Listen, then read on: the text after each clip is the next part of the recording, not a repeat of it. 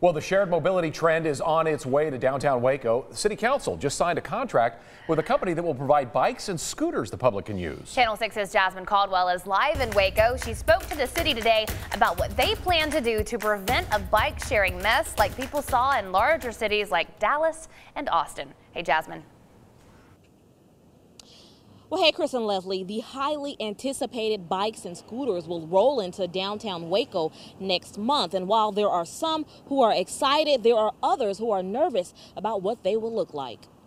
The city of Waco officially gave the thumbs up for bike and scooters to invade downtown by signing a one-year pilot program with Gotcha Bikes, LLC. Since early this year, when the RFP process closed, we've been working with Gotcha Bike to come up with a framework for what that pilot program would look like. Unlike bigger cities like Dallas and Austin, Waco is hoping to cut back on customers leaving bikes laying around downtown by ordering a smaller fleet size. Only 50 bikes and 50 scooters will be available to rent. So a total of 100 devices, because it is a pilot program and we have a small geographic area. So the program is going to be focused in downtown, Elm Avenue, uptown, and some areas along the Riverwalks. To make things easier for the growing number of riders, the Metropolitan Planning Committee is asking the community for their input in improving pedestrian and biking conditions. We've identified 17 different strategies, everything from bike lanes to new sidewalks to